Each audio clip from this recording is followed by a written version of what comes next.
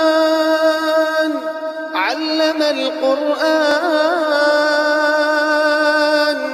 خلق الإنسان علمه البيان الشمس والقمر بحسبان.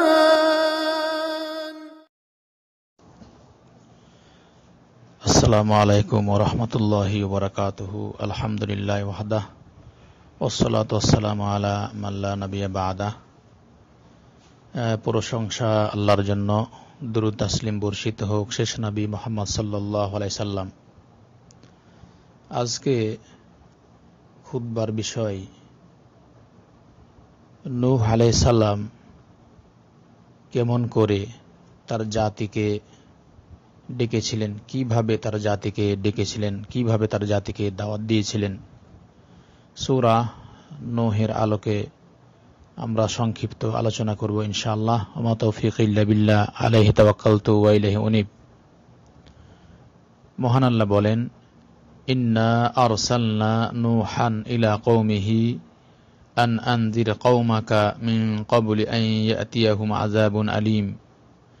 নূহ আলাইহিস সালাম কে আমি প্রেরণ করেছিলাম তার জাতির কাছে এই নিদর্শন সমূহ দিয়ে যে তুমি তোমার জাতির লোকদেরকে সতর্ক করো তাদের প্রতি আযাব আসার পূর্বে। মহান আল্লাহ নূহ আলাইহিস সালামকে এইভাবে তার সম্প্রদায়ের কাছে প্রেরণ করেছিলেন, এই ভয় দেখে যাতে করে মানুষেরা আল্লাহ সুবহানাহু ওয়া তাআলার ইবাদত বন্দেগী করে তার শাস্তি আসার পূর্বে। জি, আমরা জানি যে মানুষ আজকে জীবিত রয়েছে, আগামীকালকে তাকে মৃত্যুবরণ করতে হবে, এই তো মানুষ।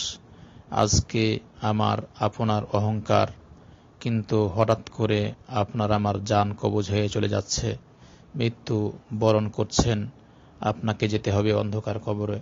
আল্লাহ সুবহানাহু ওয়া তাআলা অন্য আয়াতে বলেন, কুল্লু নাফসিন যায়িকাতুল মাউত, প্রত্যেক আত্মাকেই মৃত্যু স্বাদ গ্রহণ করতে হবে, সে যেই হোক গা, যার জীবন রয়েছে তাকে মৃত্যু স্বাদ গ্রহণ করতে হবে। তাই তো আল্লাহ রাসূল সাল্লাল্লাহু আলাইহি সাল্লাম নূহ আলাইহিস সালাম তার সম্প্রদায়কে এইভাবে ভয় দেখিয়েছেন, তোমাদের শাস্তি আসার পূর্বে আল্লাহর ইবাদত বন্দেগী করো, আল্লাহকে ডাকো। মহান আল্লাহ বলেন, ক্বালা ইয়া কওমি ইন্নী লাকুম নাযীরুম মুবিন। তিনি বলেছিলেন, নূহ আলাইহিস সালাম তার সম্প্রদায়কে বলেছিলেন, হে আমার জাতি, আমি তো তোমাদের জন্য সুস্পষ্ট সতর্ককারী।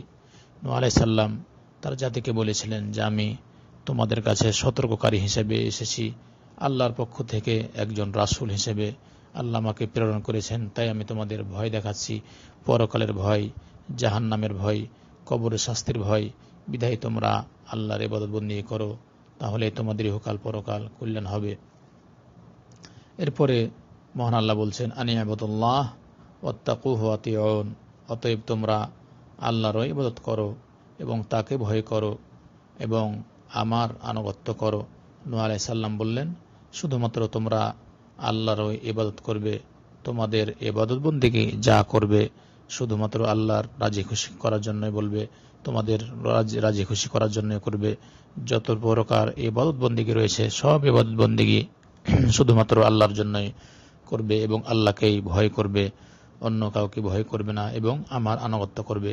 এই আয়াতটিতেও এখানে স্পষ্ট বোঝা যাচ্ছে যে নবী রাসূল নূহ আলাইহিস সালাম তিনি প্রথম দাওয়াত যা প্রচার করেছেন তাওহীদের বাণী দিয়ে তিনি প্রচার করেছেন, তাওহীদের বাণী প্রচার করেছেন। তাই আমরা যারা দায়ী, আল্লাহর পথে যারা আমরা ডাকি মানুষকে, তাওহীদের কথা আগে বলবো, তারপরে পরস্পর আমরা তাদেরকে ডাকবো। সালাত, হজ, যাকাত, সিয়াম যখন যেটা হবে পরস্পর আমরা এইভাবে ডাকবো মানুষকে, আমরা তাওহীদের বাণীগুলা বেশি বেশি শোনাবো, তারপরে অন্য পথ আসবো। কারণ আল্লাহ সুবহানাহু ওয়া তাআলা সকল নবী রাসূলদের ক্ষেত্রে তিনি বলছেন, ওয়ালাকাদ বাআসনা ফি কুল্লি উম্মাতির রাসূলান আন ইয়াবুদুল্লাহা ওয়াজতানিবুত তাগুত।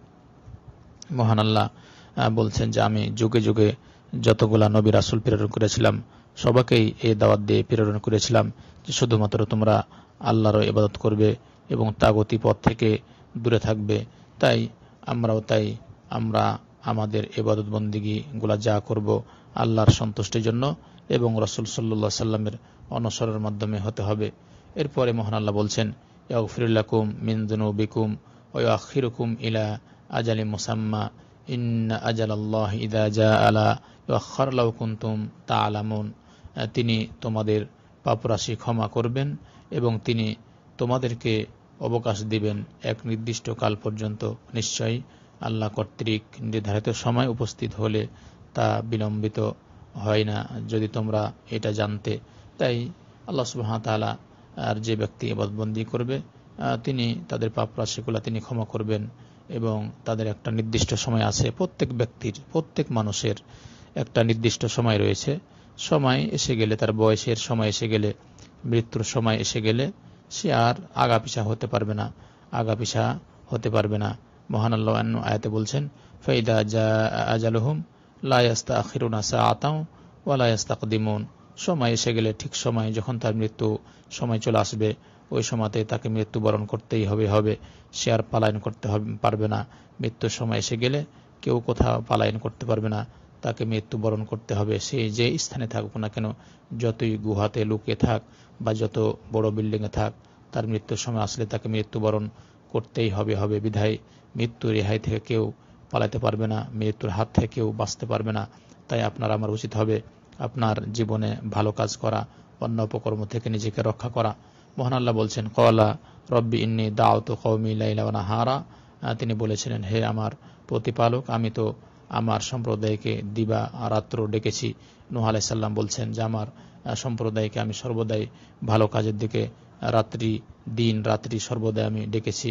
ফালাম ইয়াজিদহুম দুআই ইল্লা ফিরারা। কিন্তু আমার আহ্বানে তাদের দূরে সরে থাকার প্রবণতাকেই বৃদ্ধি করেছে। যে আমি তাদেরকে ডেকেছি, আল্লাহর পথে আমি ডেকেছি, কিন্তু যত ডেকেছি তারা পলায়ন করেছে। মহান আল্লাহ আরো বলছেন, ওয়াইন্নী কুল্লামা দাউতুহুম লিতাগফিরা লাহুম জাআলু আসাবিআহুম ফি আযানিহিম ওয়াস্তাগশাউ সিয়াবাহুম ওয়াসাররু ওয়াস্তাকবারু ইস্তিকবারা। আমি যখনই তাদেরকে আহ্বান করি যাতে আপনি তাদেরকে ক্ষমা করেন, তখনই তারা কানে আঙ্গুল দেই, বস্ত্রবৃত করে নিজেদেরকে ও যদি করতে থাকে এবং অতিশয় অহংকার প্রকাশ করে। তার মানে তারা যখন তাদেরকে আমি ডাকি, তারা তাদের আঙ্গুলগুলা কানে প্রবেশ করায় এবং তারা অহংকার বশত তারা ফিরে যায়। সুম্মা ইন্নী দাউতুহুম জিহারা। অতঃপর আমি তাদেরকে আহ্বান করেছি সুউচ্চ স্বরে। আমি তাদেরকে রাত, দুপুর, দিন, রাত সবসময় তাদের ডেকেছি এবং প্রকাশ্যে আমি তাদেরকে দাওয়াত দিয়েছি। সুম্মা ইন্নী আ'লানতু লাহুম ওয়াসরারতু লাহুম ইসরারা। পরে আমি তাদেরকে প্রকাশ্যে উপদেশ দিয়েছি এবং গোপন প্রকাশ্যে তাদেরকে আমি ডেকেছি, কিন্তু তারা আমার ডাকে সাড়া দেয়নি। ফাকুলতু আস্তাগফিরু রাব্বাকুম ইন্নাহু কানা গাফফারা। বলেছি, তোমরা তোমার প্রতিপালকের ক্ষমা প্রার্থনা করো, তিনি তোমাদের ক্ষমা করে দিবেন। তার মানে আপনার আমার যখন পাপ হয়ে যায়, আমরা পাপ করি, ইস্তেগফার আল্লাহর কাছে আমরা ক্ষমা প্রার্থনা করলে আল্লাহ ক্ষমা করবেন। যদি আমি আল্লাহর কাছে ইস্তেগফার করি, তাহলে ইস্তেগফার বেশি বেশি করলে ইস্তেগফারের ফজিলত হিসেবে আল্লাহ বলছেন, ইরসিলিস সামা আলাইকুম মিদরারা। তিনি তোমাদের জন্য আকাশ হতে প্রচুর বৃষ্টিপাত করবেন। যদি আমি বেশি বেশি ইস্তেগফার করি, আল্লাহ সুবহানাহু ওয়া তাআলা আকাশ থেকে রহমতের বৃষ্টি দান করবেন। ওয়াইমদিদুকুম বিআমওয়ালি ওয়া বানিন ওয়াজআল লাকুম জান্নাতিন ওয়াজআল লাকুম আনহারা। তিনি তোমাদের সমৃদ্ধ করবেন ধন সম্পদ ও সন্তান সন্ততি, এবং তোমাদের জন্য বাগান সম তৈরি করবেন এবং প্রবাহিত করবেন নদী নালা। জি, মহান আল্লাহ সুবহানাহু ওয়া তাআলা যে কেউ যদি ইস্তেগফার বেশি বেশি করে, তাহলে আসমান থেকে বৃষ্টি বর্ষণ করবেন, ধন সম্পদ বৃদ্ধি করে দিবেন, সন্তান সন্ততি তিনি বৃদ্ধি করে দিবেন, এবং আপনার ফল ফসলাদি যেগুলা রয়েছে এগুলা তিনি বৃদ্ধি করবেন, রিজি রোজগার বৃদ্ধি করবেন। এইভাবে মানুষের ইহকাল পরকাল কল্যাণ হবে। তাই আমরা নূহ আলাইহিস সালামের যে আমরা বিষয়টি আমরা জানতে পারলাম, যে তিনি প্রথমে তাওহীদের ডাক মানুষকে দিয়েছেন, তার সম্প্রদায়কে, এবং তিনি দাওয়াতি কাজে এইভাবে রাত দিন সর্বদাই তিনি আল্লাহর পথে মানুষকে ডেকেছেন। তাই আমরা পরকালকে আমরা স্মরণ করি। আপনাকে আমাকে মৃত্যুবরণ করতে হবে।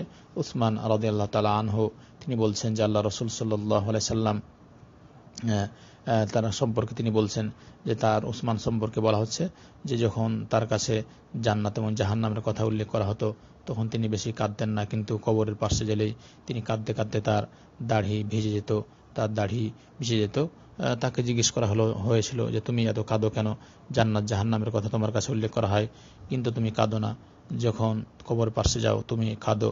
তখন তিনি বলেছিলেন যে কবরটা হলো প্রথম ঘর, কবরে যে ব্যক্তি নাজাত পেয়ে যাবে তার অন্য পথগুলা সহজ হয়ে যাবে, আর কবরে যদি নাজাত না পাই তাহলে অন্য যেগুলা কবরের পরে যে বিষয়গুলো রয়েছে ওগুলা আরো অত্যন্ত কঠিন ও জটিল হয়ে যাবে। ইমাম তিরমিজি রাহিমাহুল্লাহ হাদিসটি নিয়েছেন। তাই আমরা মৃত্যুকে বেশি বেশি স্মরণ করি। আপনার আমাকে মৃত্যুবরণ করতেই হবে, আমি মৃত্যুবরণ করবই, মৃত্যুর হাত থেকে কেউ রেহাই পাবে না। তাই আমরা যেন নিজেকে, নিজের সন্তানদেরকে কবরের শাস্তি থেকে এবং মৃত্যুর শাস্তি, কবরের যন্ত্রণা, জাহান্নামের যন্ত্রণা শাস্তি থেকে যে আল্লাহ যেন আমাদেরকে রক্ষা করেন, আমরা পরকালকে স্মরণ করে যেন আমল ইবাদত বন্দেগী করতে পারি। আল্লাহ সুবহানাহু ওয়া তাআলা যেন আমাদের ইহকাল পরকাল কল্যাণ দান করেন। ওয়া আখির দাওয়ানা আলহামদুলিল্লাহি রাব্বিল আলামিন ওয়া সাল্লাল্লাহু আলা নবিয়িনা মুহাম্মদ ওয়া আলা আলিহি ওয়া সাহবিহি আজমাইন।